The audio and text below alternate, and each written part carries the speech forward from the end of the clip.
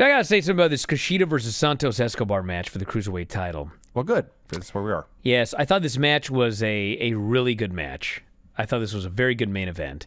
And they kicked out MSK. Well, first, Legado del Fantasma tried to interfere. MSK flew out of the stands to make the That save. happened within 30 seconds. They all got ejected, and so it was a fair one-on-one best-of-3 falls match. Yes. So I watched the match, and Santos hits the Phantom Driver out of nowhere for the first fall. It's not, which was weird because Escobar worked him over forever, and finally Escobar goes for a middle rope Frankensteiner. Kushida rolls through into a cradle. I thought for sure that's the first fall. Perfect finish. He kicks out. And then, literally out of nowhere, he just grabs the guy and hits a Phantom Driver and gets the pin. If this had been a one-fall match, Santos Escobar would have scored a dominant victory to regain his Cruiserweight title. It was weird. It was very weird. And then... They're about to have NXT rolls on. Yes. They're literally saying NXT rolls on, but suddenly Kushida puts an armbar in. They start screaming, "No! Don't go to the break! Truck!" And so the truck doesn't go to break, and sure enough, Santos submits. It's one-on-one. And then they do the third fall, and you could talk about it, but anyway, he hits the Fisherman Hammerlock suplex for the pin, and I love that move. Best move of 2021, in my opinion. I'm voting for it in the Observer Awards. I love it. It's unbreakable. Like, Santos is just like, there's no way he could escape, and he's pinned. So here's what I want to say about the whole match as a whole. I thought it was very good, okay?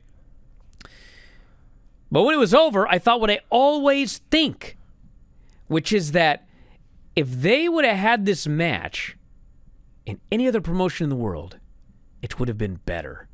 Okay? I always think that, especially on Raw and SmackDown.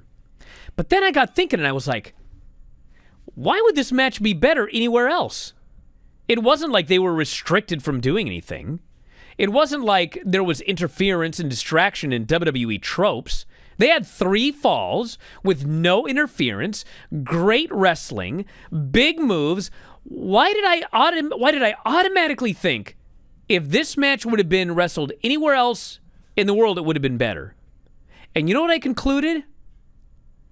Because of the way that they shoot these fucking matches. Because of the cuts, and because of the zooming, and because of all of those things that you see, the way they shoot matches in WWE, that's unlike how they shoot matches anywhere else in the world. You gotta be facing the hard cam. All of this shit, it really hit me that, like, that's the thing that really irritates me when I watch some of these matches. When I watch a Cesaro match, and I'm like, man, if Cesaro had that match in Ring of Honor, it would be better. I don't even know if it would be better move for move, but it would be better because of the way that they shot it. So anyway, one of these days, hopefully, when we no longer have to shoot matches like this, because this fucking Kevin Dunn is up the river, like, I hope that we can just shoot it like a sport again. Yeah. And all of these matches will be better. Well, that would help. That would help. So this was a title match, and that with like all title matches, that means we get intangibles. Santos Escobar, they had 3 intangibles for this match. The woman only had 2. Maybe it's because it's 2 out of 3 falls. Santos's intangibles are natural born leader, ring IQ, and lucha. Kushida's intangibles are technician, ring IQ, and precision. Yes, they both had ring IQ list. In this 2 out of 3 falls match, they had a scoreboard. Even though the only possible scores you can have before the match is over are 0 and 1. That's too much to keep track of. I'm laughing about this. The fact is, it's okay to have if you did turn on in the middle of the match, and you know it's 2 out of 3 falls, you see what the score is. It's fine. It's not a bad thing they're doing, but it made me laugh.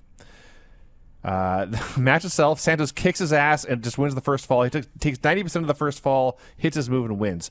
There's also a weird bit where I'm watching this in the living room. My wife's in the kitchen with the windows open. It was a warm day.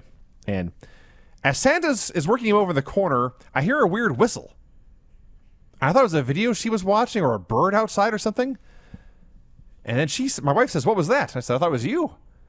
And I rewind to check, and the whistle is coming from this match. And I thought someone in the crowd whistled at Santos Escobar. But then, like a minute later, he does something else in the corner. I hear the same whistle again. I think he's doing it. He's starting to do this strange whistle as part of his offense now. All right, whatever. So Santos wins a squash match in the first fall. He loses the second fall in 30 seconds. And then they have the third fall. It is one where you could ask, would this have been better if they just did a one-fall match? And the answer is probably. They just did a 2 out of 3 falls match. Actually, I forget where they talked about it. They did a 2 out of 3 falls match and claimed this is the signature match of NXT, and then listed exactly 2 examples of why. Like Sami Zayn and Cesaro, I think, was one, and Adam Cole and Johnny Gargano was the other. But they're doing the third fall. It's excellent wrestling. Mostly Kushida taking the arm apart for a long time, actually. And he does the hammerlock brainbuster into the corner, essentially.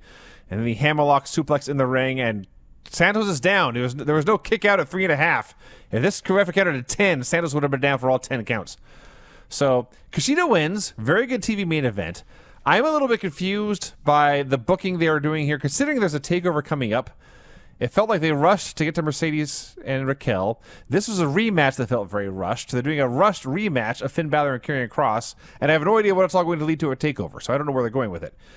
That aside, I thought this was the best NXT in weeks, maybe months. I thought this was a very, very, very fun show. I liked it. That was a very good show as well. If you're a big fan of these video clips here on YouTube, you're missing out on full-length shows. Down there on the bottom right-hand side of the screen, click that join button, and when you sign up, you'll have full access to all of the shows that we've got up on YouTube, over 300 at current count. Wrestling Observer Live, The Bryan and Vinny Show, and Figure 4 Daily with Filthy Tom Lawler and Lance Storm. Hit the join button, sign up today. You can also click subscribe, and you'll always be alerted as to when new shows and clips are available.